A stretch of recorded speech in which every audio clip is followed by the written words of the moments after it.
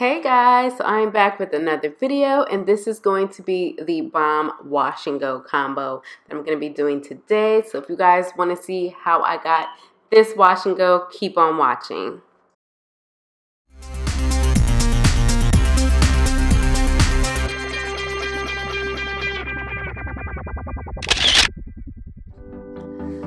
So I'm starting off with freshly washed and conditioned hair. As usual, I did use the Maui Moisture Coconut Curl Cleanse shampoo and conditioner to start this wash and go. And then right there, you guys see me spritzing aloe vera juice in my hair, which I pretty much used that the entire video between aloe vera juice and water just to get my hair wet again. I usually seal my hair with aloe vera juice anyway in the shower.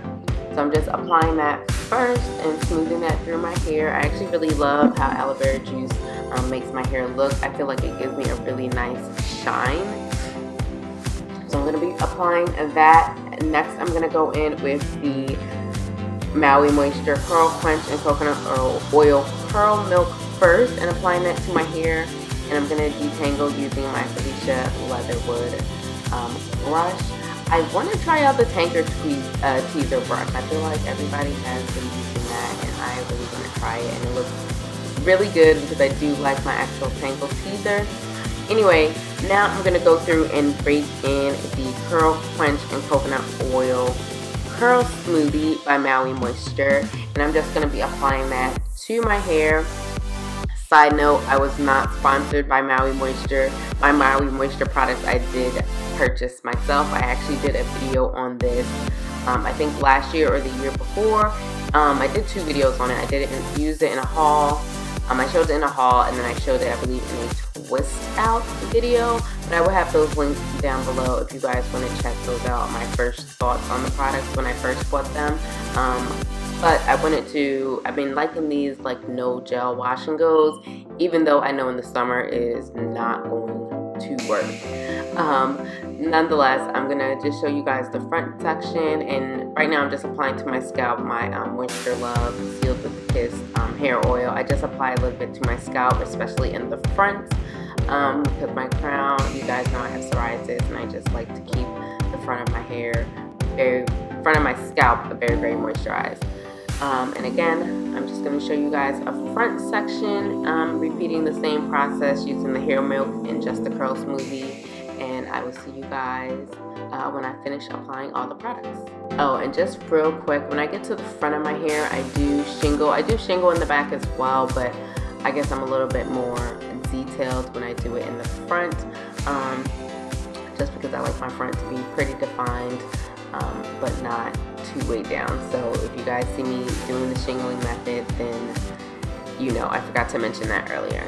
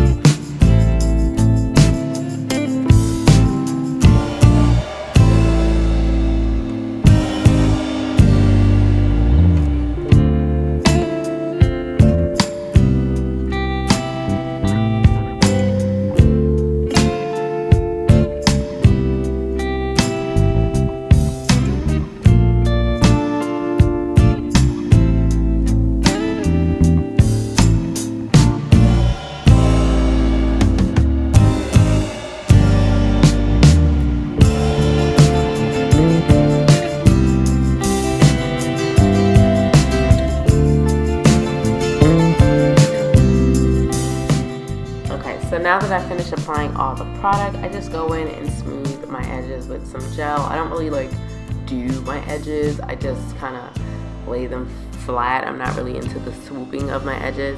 I just kind of apply it just so that it's laid down once I take my scarf off. So that's what I'm doing. I'm just pretty much applying it and kind of sweeping them back. I don't style my edges, you guys know that. And I just tie that down before I sit under my hooded dryer. I sat under my hooded dryer for about an hour and a half or so before I finished. And the next part I'm going to show you is me stretching my hair with my blow dryer. I never ever show you guys this, or I haven't in a long time, but I'm going to show you guys this because I usually do this if I am not banding my hair, because I was actually going somewhere the same day that I did my hair, so I didn't really have time to like stretch it with my bands. So I just use my blow dryer, and I do use the nozzle. I do see some people using it without like the nozzle, but I always use the nozzle. I feel like it works better on my hair, and I just kind of pull my hair lightly and just stretch it out with that. So I am going to show you guys most of this part just because I never really do it, and I just kind of tug at the end and just kind of stretch the roots and kind of like the strands of my hair, and kind of keep my ends really curly. But I actually loved how this came out. Doing it this way, I haven't done it this way in a while, usually because I have more time just to band my hair, but I actually like this. This will probably be something I'll do a lot in the summer, because I feel like I'm going to be going out a lot in the summer, and I'm going to be having some of these I need to get out the same day type of hairstyles, not no time to band my hair. So I really like how this came out. Nonetheless, I'm going to let you guys sit through this part because I pretty much do this throughout my entire head, and kind of fluff and separate my curls as I go, and just kind of shape my hair how I want it to be.